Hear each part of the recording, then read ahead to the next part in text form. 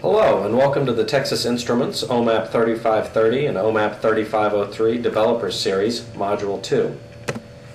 In Module 1, we created a new virtual machine and installed a distribution of damn small Linux. In this module, we will disable the DSL beeps. We'll then examine the Windows networking configuration on the host PC, and finally configure networking within DSL, which is the guest operating system. Hello, and welcome to the Texas Instruments OMAP 3530 and OMAP 3503 Developers Series, Module 2. In Module 1, we created a new virtual machine and installed a distribution of damn small Linux. In this module, we will disable the DSL beeps.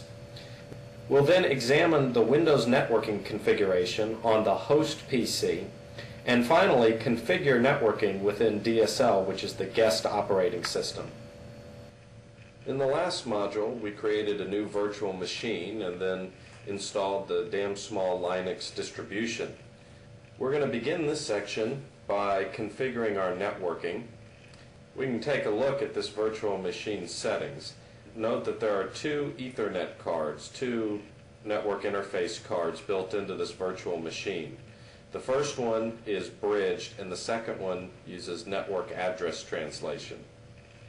If I look at the network connections on the host PC, then you'll see two physical connections. The first, which is labeled local area connection, is the wired Ethernet connection on this PC. The second is, as the name implies, a wireless network connection. So what we're going to do is we're going to connect the wired connection to the bridged network interface card on the virtual machine. This will be used to talk to the development board.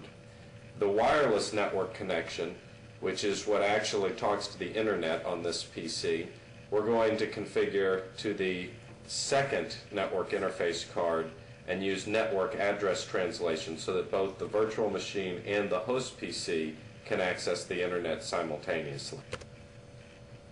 DSL starts up the first time showing you this welcome message. Just go to X shells. You can left click on the desktop or right click. It'll bring up this menu. Pull up a terminal, and I'm going to use the VI editor. I can do vi.xinitrc. This is the initialization file for the X shell or the X server. If I scroll down here to line 20, hit I to go into insert mode, put in a hash mark which will comment this line out, then escape to go back to command mode, :W to write the file, :Q to quit. Before we quit though, I'm going to put in a second item. Go back to I for insert mode. I'm going to put in a command xset b and 0. What this does is it sets the beeping function in X to off. I can now hit escape, W to write again, and then Q. By the way, this isn't going to take care of all of the beeping. I'll show you a few more tricks in a moment. Now we can also edit a file, etc. input RC. In this file, go to line 6, I to insert set bell style none. Between these two, it should take care of most of the beeps in the system. There's one more sort of elephant gun that takes care of just about everything, so I like to do this as well. VI, etc. Well, let me go ahead and just, if I run list and then the etc. directory, RC asterisk, you can see that there's a number of directories, RC0 all the way through RC6 and then RCS. So these are the scripts for the various run levels. So what we can do is I'm going to sudo vi etc. RCS and then the SO1 DSL config script. just go down to the bottom of the script. There's that fantastic beeping again. And just at the end of this script, I'm going to do mod probe -R for remove PC speaker. What this will do is, as you can see, remove the speaker module from the kernel. And this does an excellent job of removing the beep. So I can write that file and quit. Now that we've taken care of that, let's go ahead and set up our networking.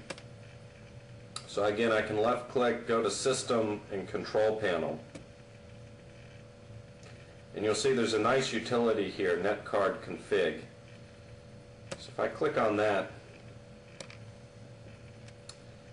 this gives me a place where I can configure the netcard. So recall that we have two connections into the virtual machine, two virtual NIC cards. The first one is bridged, and we're going to bridge that onto the cabled Ethernet connection on the PC.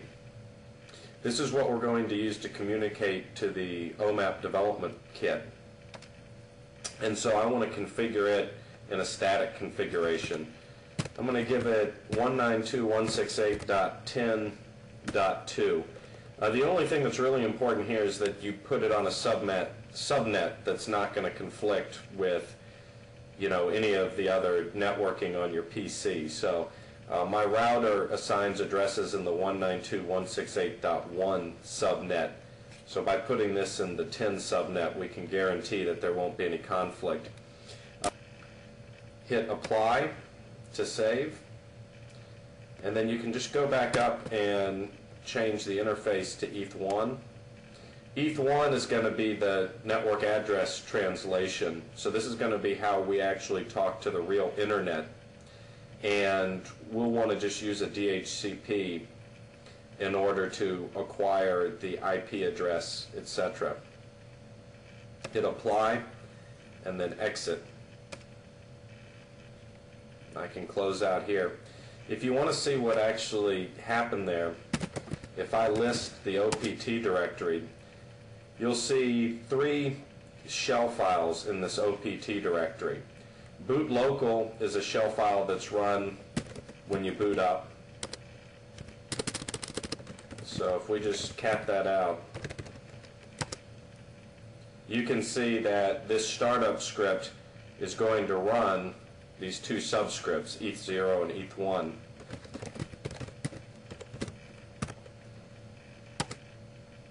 Oops.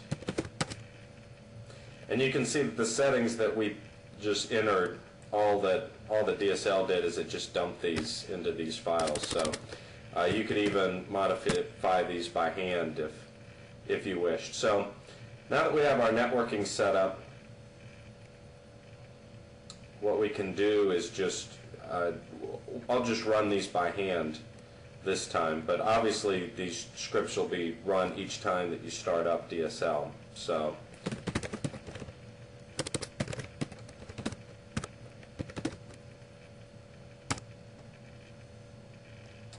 oh, you know what? It doesn't like,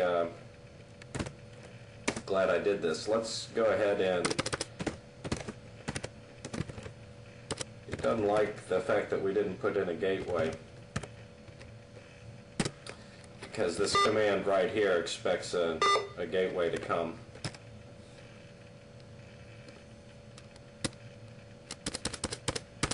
So I can just take that out. So now we can